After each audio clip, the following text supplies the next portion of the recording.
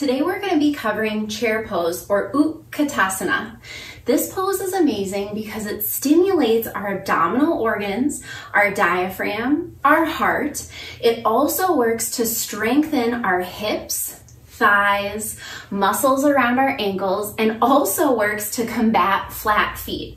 I love this posture. However, I oftentimes find that people have a challenge getting into this pose because they have ankle, knee, hip, abdominal, or even shoulder and neck problems. So come along for the ride while we dive into some modifications to help you successfully get into chair pose.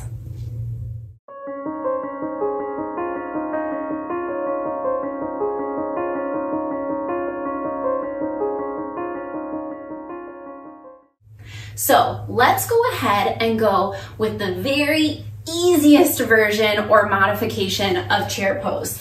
Now, you might laugh and think, man, Laura, this is so silly.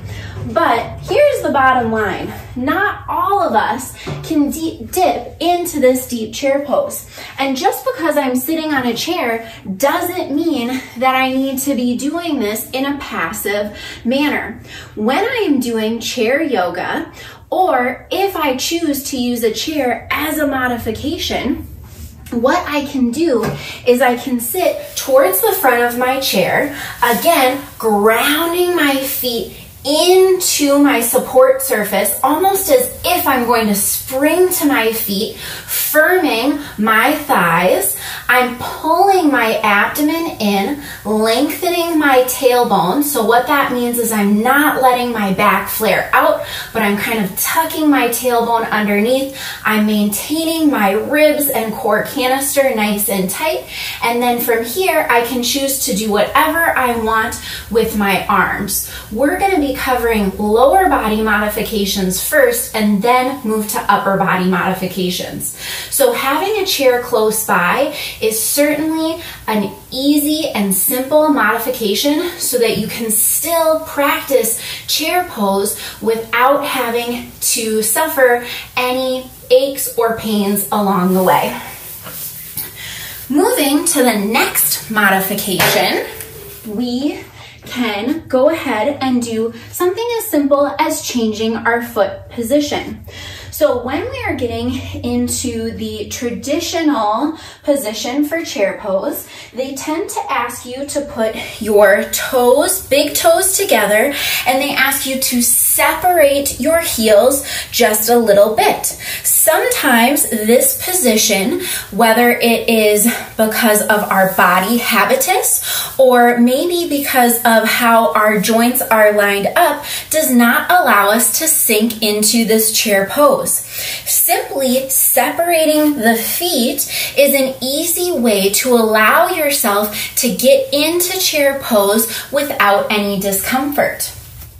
I oftentimes like to layer onto this modification a yoga block. The reason why I like to add on to a yoga block in here is by placing this block in between my knees, I have to squeeze this yoga block together very firmly.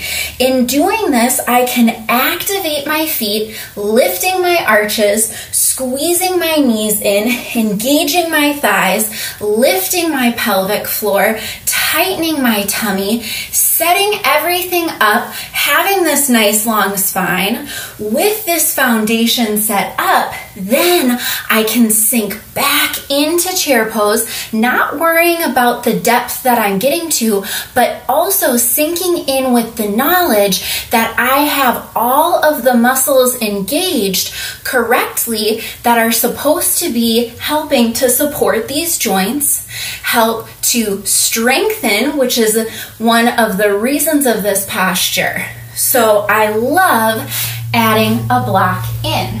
Now, the next modification, again, a modification that I will oftentimes utilize is a folded towel, or not towel, a folded blanket, or I will fold my yoga mat.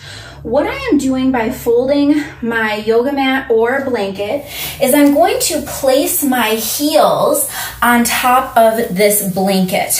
In doing so, by lifting the heels, I am taking my ankles out as an issue for what will inhibit my range of motion in dropping down. So oftentimes when we lack the ability to squat, the reason we lack that ability, or the reason why our knees shift forward and we get pain in our knees, is because our ankles don't have good range of motion. So by elevating our ankles on a blanket, we can then sink into our squat with better depth. So if I show this for the other camera angle that I have over here, I can go ahead, simply elevate my heels slightly. I can still lean backwards, putting the weight on my heels, which is the appropriate setup for chair pose.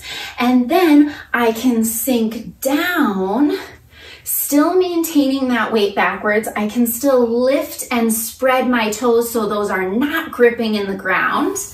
Again, I am engaging my core and keeping a nice long line of energy, and then rising up.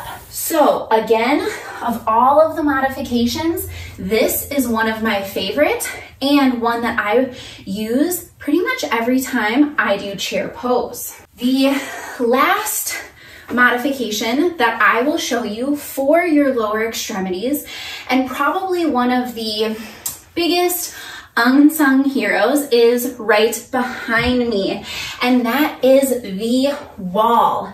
So this is an amazing, amazing tool for modification. The reason why is when we go into chair pose, oftentimes we will experience knee pain. And that can be because our knees are going in front of our toes. That causes some shearing at our knee joint. So by going against the wall, I can sink in and I can work on getting my thighs closer to parallel without creating any undue stress through that knee joint. So I can work on that strength. I can work on stimulating the abdominal organs, the diaphragm, and the heart without causing any undue stress through other joints. So that covers our modifications for the lower extremities. I'm going to go ahead and now cover the modifications for our upper extremities. Modifications for the upper extremities for chair pose can be something where you just simply place your hands in front of your heart. Another modification could be placing your hands out in front of you so that your arms are running in parallel with the ground. Many times what you're hearing when you're getting a cue from the yoga teacher, whether it's online or in class, is that they are trying to have you get your arms straight up above your head. What oftentimes happens with that when we're shifting for that straight up above our head is that we're pinching our shoulder, and that's where we can get in trouble, because as we sink into this squat, naturally my rib cage and my whole chest comes forward. And so I see students wanting to maintain this upright position even though they're coming forward like this, and they keep straining for that upright and they lose this kind of neutral spine that we're going for, and they arch through their back. So very simply, if you have any shoulder or neck discomfort, do prayer hands, hands straight out in front of you. I always call it cactus arms. Another simple option is, instead of straight up like this or rigid, like you're holding a basketball or a beach ball in your arms, And then lastly, and probably one of the most least things that people look at is their neck. So again, when we're sinking into chair pose, people will be looking like this. I always want you to gently tuck that chin and move your chin backwards like you're almost tucking it to your heart. Not that you are looking down to the ground, but you're just gently pulling it in, and your gaze is about 6 to 12 inches in front of you. So those are your simple and easy modifications for chair pose. Please take some time to explore this position on your own so that when you dive into it in class, whether it's online or in person, you feel confident seeking the modifications and the tools that you need for success. Thank you for joining me. Don't forget to like this video, subscribe for all of the up-to-date information, and share with your friends.